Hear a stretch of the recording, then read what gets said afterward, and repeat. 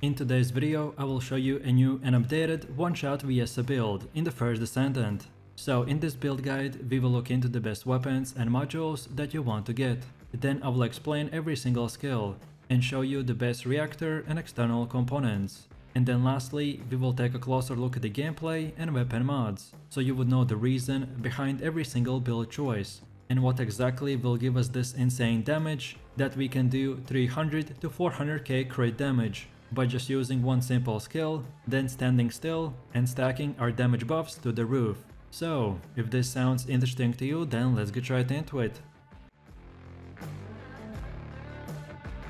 So, our new one-shot VIESSA build is insanely powerful because we will use a specific module setup in combination with just one simple skill. And right now, the setup is just way too overpowered. If you want to get millions of XP, gold and items, then I definitely recommend for every player to level your VIESSA to 40 and use this build to farm every single thing that you need for your other characters. And by the way, this build is far better than Valby or any other build for loot caves or any other loot farming. So then with that said, now let's take a look at our modules. And for the first one, we have the Cold Bloodiness, which when using a skill, increases the skill power and decreases skill cost and skill cooldowns. But the caveat is that we have to stand still for the full effect and max damage buffs, because otherwise the Frost Road effect won't be created if our character moves. Then next up we have the Long Distance Maneuvering, which modifies the grappling hook range to 25 meters, but the base charge time changes to 6 seconds, and the charge time increases by 20%.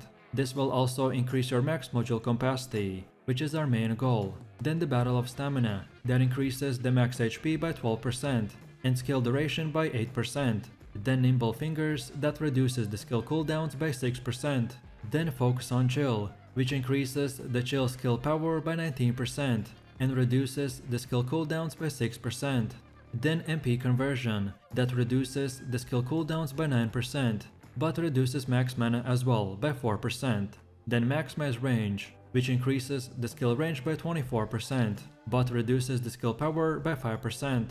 Then Frugal Mindset, which reduces the skill cost by 2% and increases the skill effect range by 6%. Then Maximize Duration, which increases the skill duration by 10% and reduces skill power modifier by 5%. Then Skill Expansion, that increases the skill effect range by 12%. Then Focus on Tech, that increases the tech skill power modifier by 17% and reduces the skill cooldowns by 6%. And finally the Skill Extension, which increases the skill duration by 9%. So overall our main goal with this setup is to make our abilities as powerful as possible while reducing their cooldowns, so we could spam them 24/7 and have these massive 500,000 DPS crits by just standing still. Then next up, let's take a look at the best weapons and the mods that we should use. And as for our build, we will be only using skills, so I will show you the only two main weapons for when your character is moving, and then the third weapon slot is up to each player's preference. But to be honest, I've even seen other players having 0 weapons in their slot and just using skills by themselves. So again, this is up to you. And then for the first weapon, we have the Thunder Cage. And the way you get it is by reaching Mastery Rank 1, then getting the Thunder Cage Blueprint, Thunder Cage Nanotube, Thunder Cage Polymer Sanctium, and the Thunder Cage Synthetic Fiber from various battlefield missions across the sterile land. And afterwards, then take those 4 Thunder Cage materials to the Anais in Albion and pay 100k to start the research.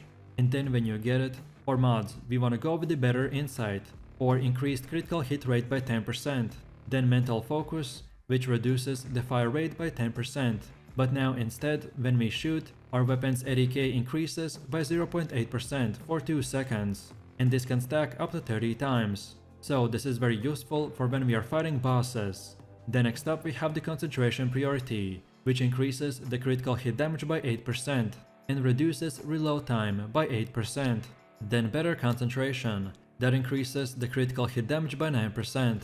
Then Rifling Reinforcement, that increases the ATK by 12%. Then Fire Rate Up, that increases our fire rate by 6%. Then Action and Reaction, which increases the ATK by 15% and recoil by 5%. Then Have Aiming, that increases the weak point damage by 10%, but reduces accuracy by 5%. Then expand weapon charge, that increases our rounds per magazine by 12%. And finally, the weak point sight, that yet again increases our weak point damage by 10%, but reduces accuracy by 5%. So as you can see, because of our setup, we can do millions of DPS, and this is because we are using the most optimized mods, which are all maxed out, and are made to stack as much 80k, crit damage and crit rate as humanly possible. But of course, these numbers will vary for every player, because they are dependent on your specific reactor, your Descendant modules, and how high or low your weapon levels and upgrades are. And then for the second weapon, which is yet another optional choice, we have the Enduring Legacy. And the way you get it is by collecting all 4 blueprints, which are Enduring Legacy Blueprint, Enduring Legacy Nanotube, Enduring Legacy Polymer Synxium, and the Enduring Legacy Synthetic Fiber.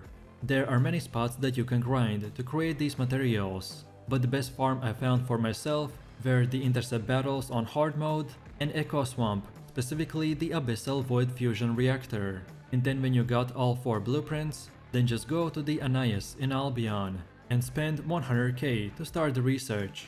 And then when you get it, for mods, we wanna go with the Mental Focus, which reduces our fire rate by 10%. But now instead, when we fire our weapon, we get 0.8 80k increase for 2 seconds, and this can stack up to 30 times. So, as we have 100 rounds in a magazine, we can do insane damage with our buffs and stacks. What I've seen as well other players do is just to use the skill and stand still, and just use the Enduring Legacy to burst down any other enemy. And because we are standing still and we have 100 rounds, so we can do insane damage on top of everything else. Then next up we have the Action and Reaction, which increases the 80k by 15% and recoil by 5%. Then Rifling Reinforcement, that increases the 80k by 12%. Then Better Insight, that increases the critical hit rate by 10%. Then Concentration Priority, that increases the critical hit damage by 8%, but reduces our reload time by 8%. Then Expand Weapon Charge, that increases our rounds per magazine by 12%. Then Better Concentration, that increases the critical hit damage by 9%. Then Fire Rate Up, or increased fire rate by 6%. Then Edging Shot, which increases the critical hit rate by 9%, but reduces our weapon's 80k by 4%.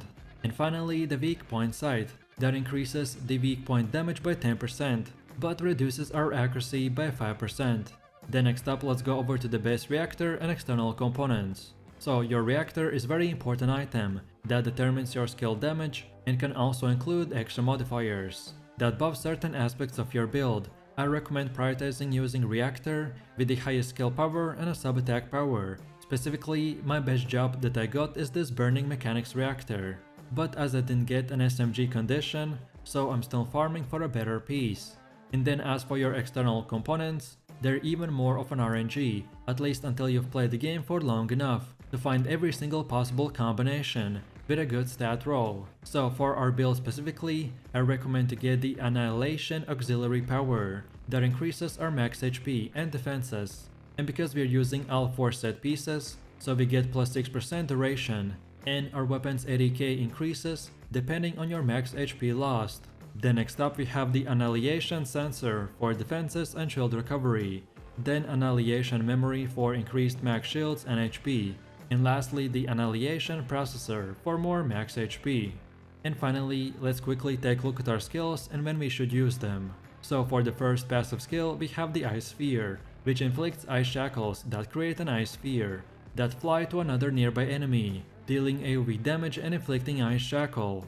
Then our first active skill is the Frost Shards, that fires Frost Shards to the damaged enemies and deal AoE damage. This will also inflict the ice shackle. Then the second one is Frost Road, which increases the movement speed and shield, and creates an ice sheets on the ground that inflict the ice shackle effect. Then the Cold Snap skill, which will deal chill damage to the enemies in front of your character, and of course inflict ice shackle.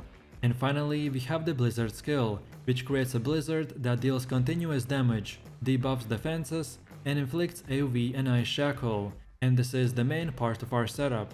So then in a quick summary, our main gameplay is very simple. We wanna find a good spot, then we just use the Blizzard skill and one-shot the enemies, because of our insane buffs. And unlike other AoE farming builds, We don't have to go in a circle or do anything like that, but instead all we do is stand still and use the blizzard skill and one-shot anyone in our way. Then when all enemies die, we just wait for the next spawn to reappear and that's it.